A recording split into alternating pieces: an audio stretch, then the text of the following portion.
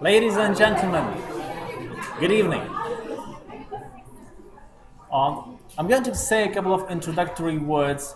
I'm going to keep the door open just in case any latecomers, those stuck in traffic, those who still have had lectures till 6 o'clock, so that they would be able to come. Then I'm going to shut the door in about 10 minutes' time. But before we begin, I would like to start by thanking you all for coming. It's really great to have such a huge and interested audience.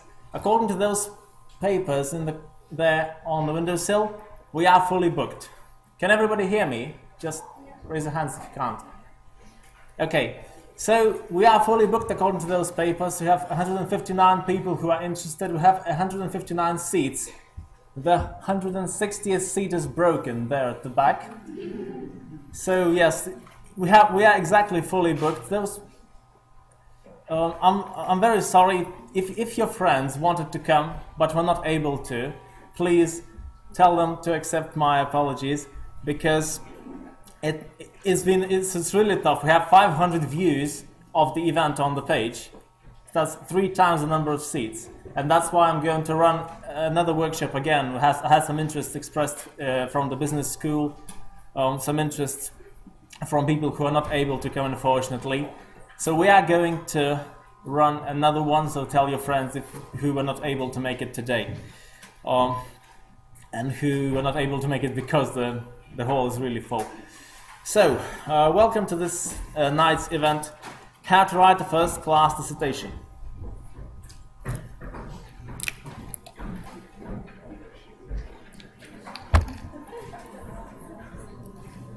My name is Vlad Mackevic, and I'd like to tell you a few words about myself so that you would know why it's a good idea to listen to what I have to say. This is my website. I'm managing it at the moment. It's called The Lecture Room. The Lecture Room is basically a huge free resource for students, helping them succeed academically, professionally, and personally. It's a website that has videos, podcasts, articles, and currently a lot of content is being created for the website that students would find useful, from first year to hopefully even PhD students.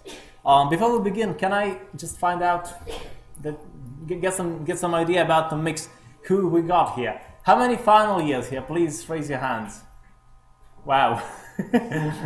Second years? Masters? A few masters. PhDs? No. Now, in my last talk in BCU, we had a couple of PhD students even. It's quite. So I'm talking a lot. I believe I'm talking a lot of relevant information tonight. If most people here are final years or masters, everybody has got to write a dissertation. That's what I understand. And I would like to tell you about my own experience. I'm an Aston graduate. I finished my degree with a first class. I published 3 academic papers when I was an undergraduate.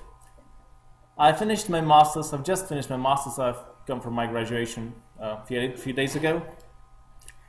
And also, I have a lot of experience in academic writing. I taught academic writing. I taught essay and dissertation writing, report writing, thesis writing to students here at Aston University. I taught in the library for 3 years when I was still an undergrad. But I think, besides all these achievements, the most important thing why it's a good idea to listen to what I have to say is because I know how you feel. I have been a student. I was a terrified first year. I was a cocky and confident second year. I thought I knew everything until I got my first semester grades. And then I was a less confident second year. I was a poorly but regularly paid placement student writing a placement report. I was a final year student who doubted every single finding of my research. I was a master student who doubted things even more. And maybe this autumn I'll become an ever doubtful PhD student. But the level of doubt grows. The amount of doubt you have in your own research, in the validity of your findings, in your own words, in your own abilities, despite the fact that you continuously show progress throughout your academic experience, towards the final year, it really grows, because the final year is probably the most important year. It is not probably, definitely the most important year. You have to write a dissertation which counts for so many credits, and you need to know really well how to write it, how to structure it, how to make it into a first-class dissertation. And this is why I'm here. I want to share it with you. I want to share my experiences, to tell what I have done, what worked, again, in my own experience, what other people I know did, how it worked for them, what I learned during my time at Aston when I was teaching students essay writing skills. So I'm going to talk a little bit about the objectives of tonight. So this lecture, I'm going to cover quite a lot in it, but it's aimed to answer these questions. First of all, how to come up with a dissertation topic. The topic is probably the most important thing in your dissertation. How many of you know exactly what you're writing about? Know your topic well enough, feel that you know your topic? So few. Well, I've come to the right place. I didn't know until, I think I knew my exact topics towards the second term. How to write a literature review. How many of you heard of this beast before? Quite a few. How many of you heard about it and didn't know what the lecturer is talking about? How to be critical. Your lecturer tells you, be critical, and doesn't explain how to do it. How to structure your dissertation. There is a particular formula according to which academic assignments are written. How to research efficiently. What counts as good research? What counts as a good source? How important is the quality and the number of your sources towards your thesis? And finally, how to become a better writer. Because dissertation writing is nothing but writing. There is research, there is scientific work, there is reading, yes, true. But I think that people sort of know how to do it towards the final year, towards the masters. They kind of know how to do their research, but how to write about it. How to write efficiently. How not to do it in the last night. Because I did pull a few all-nighters when I was a student, and it was really bad. It was really bad. It seems like it's okay.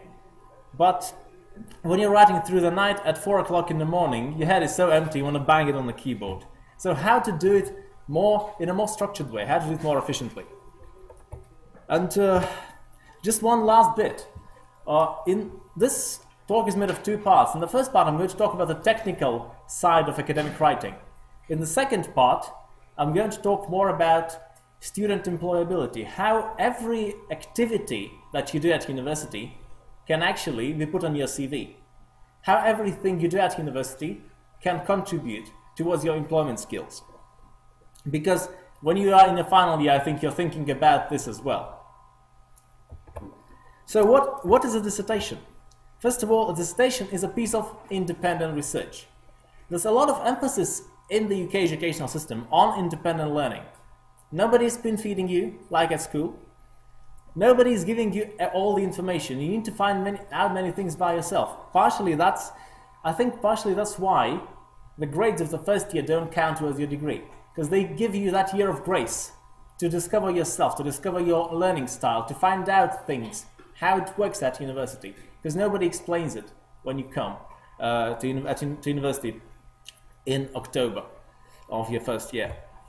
A dissertation contributes to the body of knowledge, which means somehow it has to be scientific, it has to have meaning towards towards the general scientific discipline in which you operate. And so we may find out about the disciplines. How many of you here are from the business school? School of Engineering and Applied Sciences? Life and Health? Wow, overwhelming. LSS? Quite a few here. Combined honors. Yeah. So normally in combined honors you need to write 2 dissertations. Well, I did need to do that, and it's probably even more complicated. Try to juggle that load of work between the 2 projects. And a dissertation is something new. It's always something new to your academic discipline. New methods with old theory, new data with old methods, on new theory with the same dataset. Normally it's the first or the second approach that people choose. But it doesn't have to be groundbreaking. It doesn't have to be worthy of a Nobel Prize. It's just that people tested this theory, they never tested it with this amount of data or this kind of data. It doesn't have to be unique. Leave that for the postdoc. The true meaning behind an undergraduate or even a master's dissertation is just to teach you to learn independently, to teach you to produce a good piece of writing which will be like almost like a litmus test of your abilities. Because if you can produce a good undergraduate piece of work, you'll be able to produce a good quarterly report in that investment bank where you go on to work afterwards, or in that research organization, in that hospital where you have to write a research report.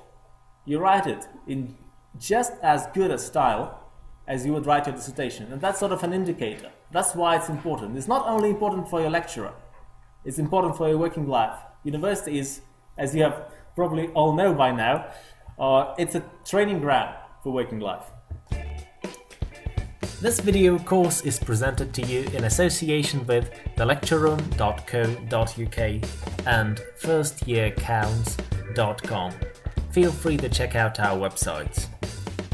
Also feel free to like our Facebook pages, facebook.com/thelectureroom1 for the lecture room and facebook.com/first.year.counts for firstyearcounts.com. This course is based on my book, From Confusion to Conclusion, How to Write a First-Class Essay. The book can be purchased from Amazon as a paperback and as a Kindle ebook. If you don't own a Kindle reader, Amazon has many applications for your PC, Mac, smartphone or tablet to download for free and read this book wherever you want, on whatever device you want. If you have any questions, please feel free to email me at first.year.counts@gmail.com. Also, if you liked this video, feel free to talk about it. Share it on Facebook, share it on Twitter, on LinkedIn, and if you decide to purchase my book and you like it, please write me a review on Amazon. Thank you very much. Enjoy reading, enjoy writing.